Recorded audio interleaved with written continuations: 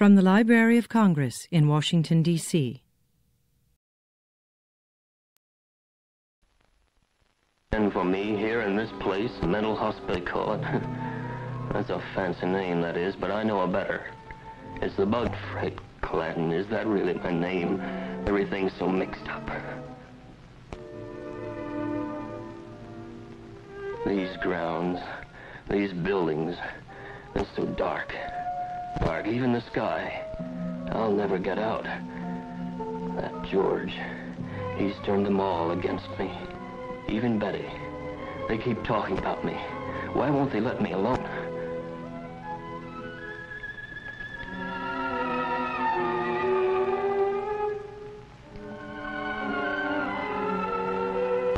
Oh, my God. Oh, no, don't let them take me in there. I'll never get out. Oh, God, what will happen to me now?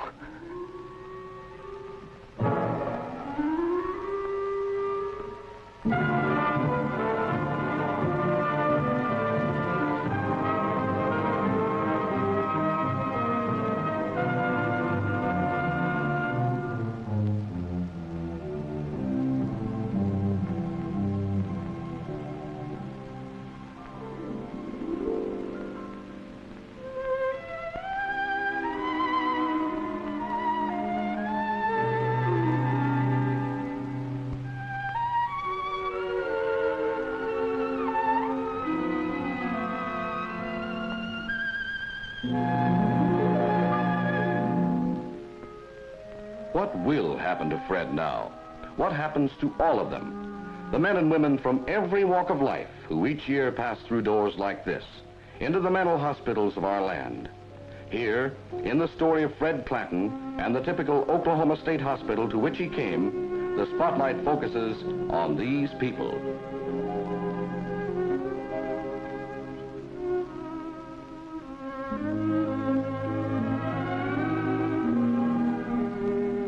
Many patients are old, and often theirs is a tragedy of hospitals such as this. The tragedy of fathers and mothers too old to work, rejected by their own children, classed as senile and committed to mental hospitals because there's nowhere else for them to go. Yet, given proper care, they can still adjust, make new friends to ease the passing of years.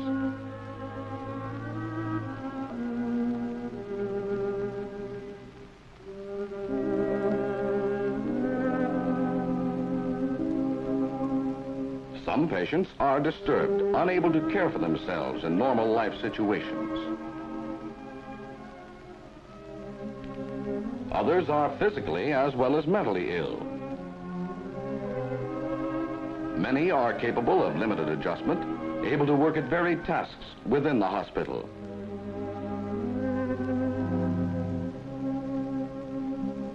There's the veteran returned from years of service overseas. The farmer who had never set foot outside his home county till he came here. Deterioration, chronic conditions limit hope for some. Others may go home tomorrow.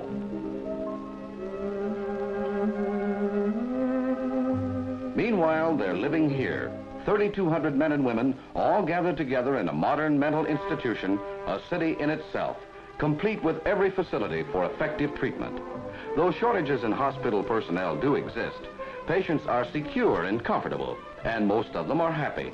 For while mere custodial care can never be enough, a favorable environment and human comforts are essential in any therapeutic system.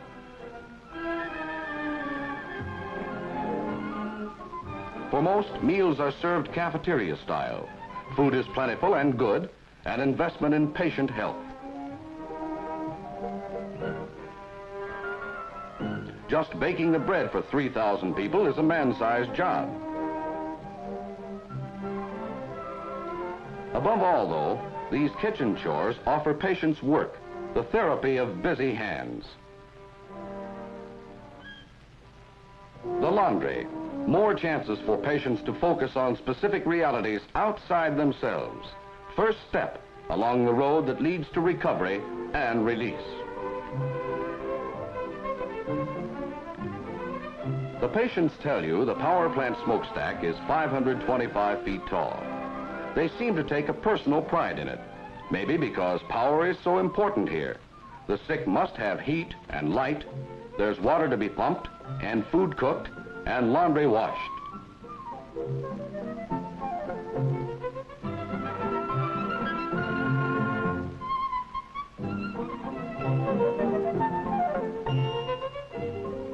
Patients must be housed, and today's new hospital buildings center on human needs and comfort. Whether they provide living quarters or treatment facilities, whether they're for convalescents, older people, the tubercular, veterans, or occupational therapy, these modern structures are part of a long-range integrated plan to improve conditions for all who live within these grounds.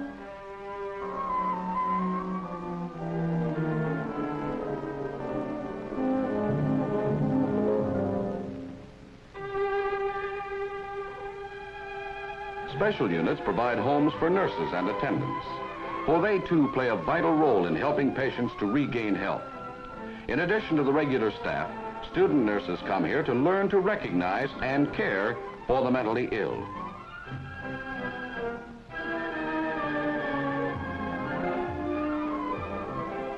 There are lakes for fishing.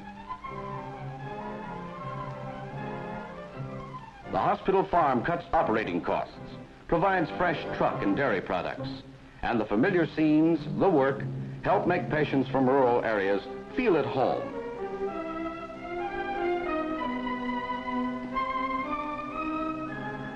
They come from all sorts of homes, these patients, all kinds of backgrounds. But somewhere along the line, life became too much for them. Some apply for voluntary admission to the hospital, one of the 3 procedures by which residents may enter a state mental institution in Oklahoma. Many former patients return of their own free will when new troubles assail them. All applicants for voluntary admission are held a minimum of 15 days for examination before they may be released.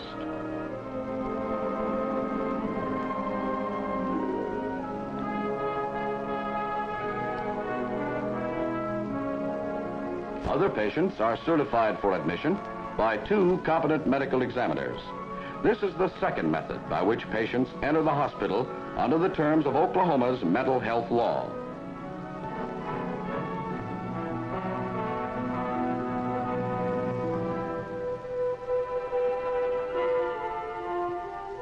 The majority, however, come by court order, committed either by a judge or a 6-man jury. This was the case with Fred Clanton. Fred Clanton? Oh, yes. How are you, Fred? Well, I'd be all right if they just left me alone. Well, why don't you tell me about it? You can't fool me. I know you're in with them, too. Fred, I'm going to send you to the hospital. And if you will cooperate with those doctors, I think they'll be able to do you some good. The admitting clerk records Fred's case history as soon as he enters the hospital, takes care of valuables until he is sufficiently improved to be trusted with them.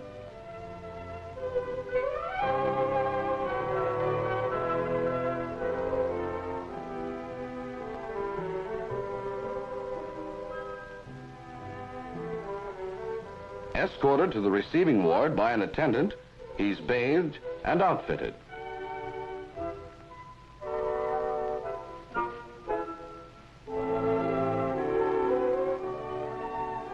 He gets a blood test, part of the medical examination given each patient on admission. There's a chest x-ray also, and a spinal fluid test.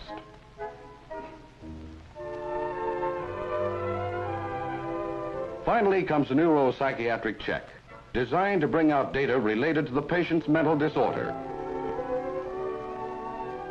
They're turning my wife, you know, Betty, against me. They're taking up all her time. Why do you think they're doing you this way? Well, I've been working on this for years. They don't know it, but I'm on to them. You see, if they can just get Betty to team up with them, then they'll all try to get together.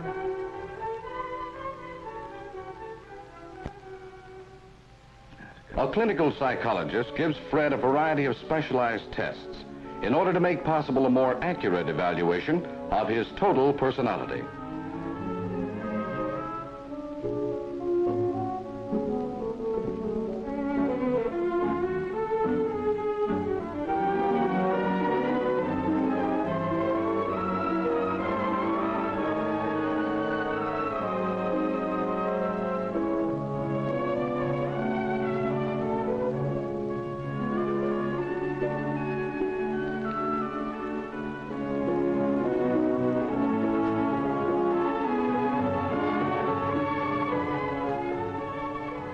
Following the examination and testing, an informal meeting of the hospital staff arrives at a tentative diagnosis of schizophrenia, paranoid type.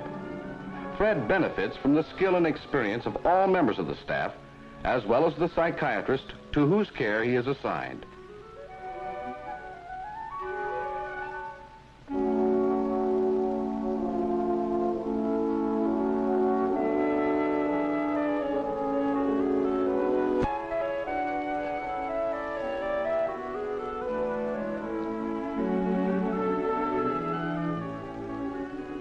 Diagnosis and staff approval completed, the patient is transferred.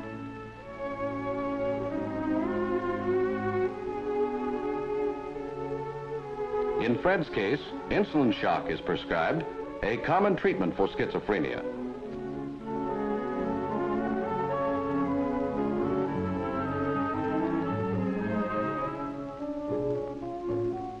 Electroshock therapy may be recommended for other disorders.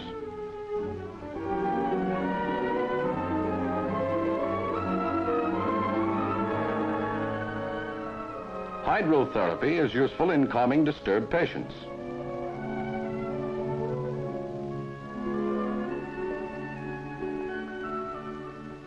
So are sedative packs.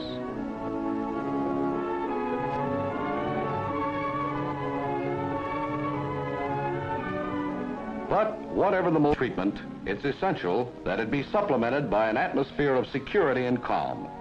The effective hospital must always serve as a refuge for its patients, a place where they can live quietly during that period of reorientation in which they learn how to achieve a better adjustment to the world outside.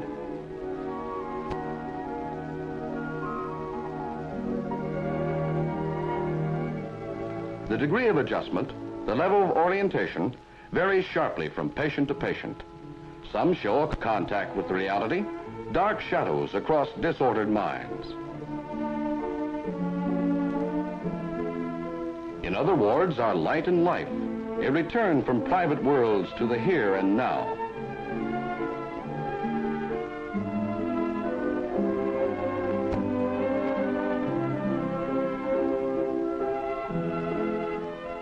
As patients improve, they are moved to wards in keeping with their condition. They're given the opportunity for contact with others who are also getting better, shown that their status as individuals is recognized, that no matter what their problem, there still is hope.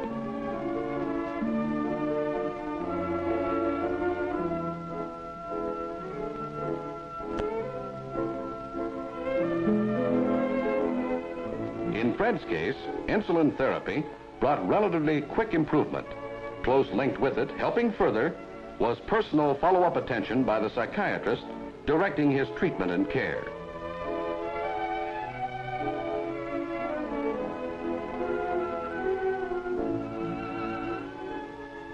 Occupational therapy, reinforced shock treatment, helped Fred to draw away from his feelings of antagonism and suspicion, move closer to reality.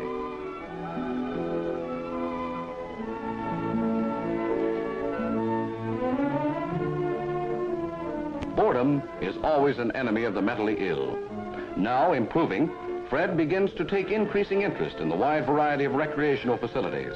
Patients enjoy movies just as much as anyone. And a hot game of dominoes or pool or ping pong is always fun.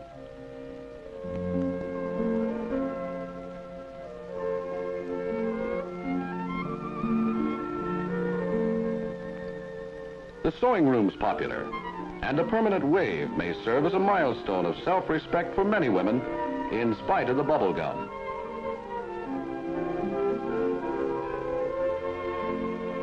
Books mean so much to so many. Improvement brings added privileges, a more normal life.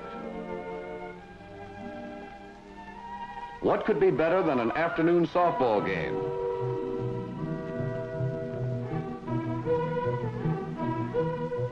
Friday dances give Fred a chance for contact with women on a social plane, help to spark his dormant pride.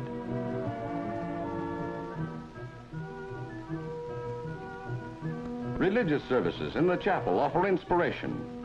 Then there's the happy day when Fred is granted grounds privileges. Fine, Doctor. As a matter of fact, I feel like going back to work. Well, you'll have to stay around the hospital for a few days. Maybe we can find you something to do here. Oh, How would you like to help us out around the hospital here? I don't know whether there's much I can do or not. We have quite a few jobs that you might do. For example, you might work up at the dairy, you might help out in the garden, or you might work over in the cafeteria, or we might even be able to get you on the ground crew. Ground crew? Yes, sir. I'd like that a lot, I really would. Oh, that's swell. You just report out there in the morning and everything will be all right. In the morning? Yes, sir. What a difference it makes. At last, Fred can be outside once more, working, enjoying the sun and the seasons. There are the days when visitors come, the chance to talk again with Betty. And George comes too. And now, somehow, he doesn't seem quite as bad as he did before.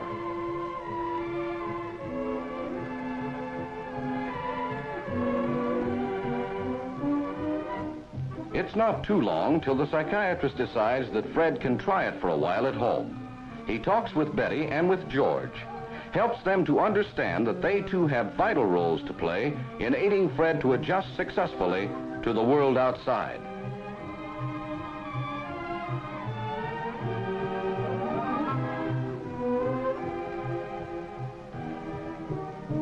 Then the word's passed to the switchboard to call Fred in.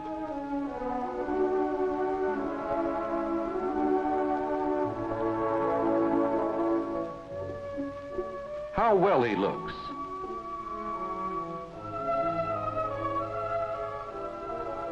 A cigarette from the doctor.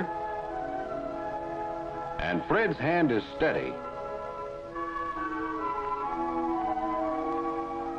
Packing at last. A man can be proud of the things he's created with his own two hands, and a hospital can be proud too. Proud to see a patient face the world as a man again.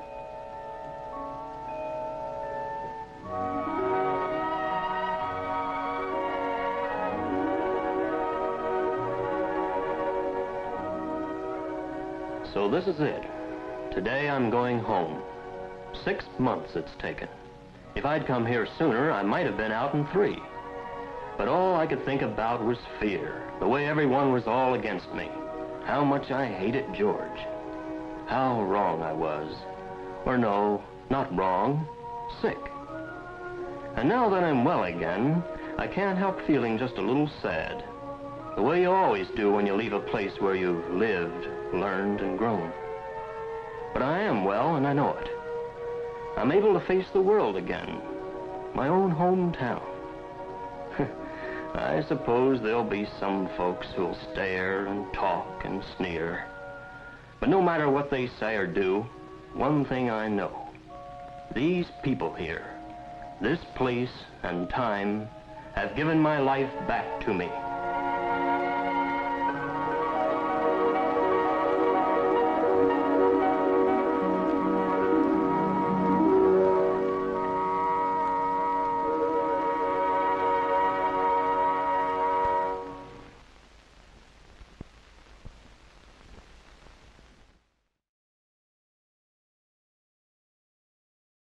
This has been a presentation of the Library of Congress. Visit us at loc.gov.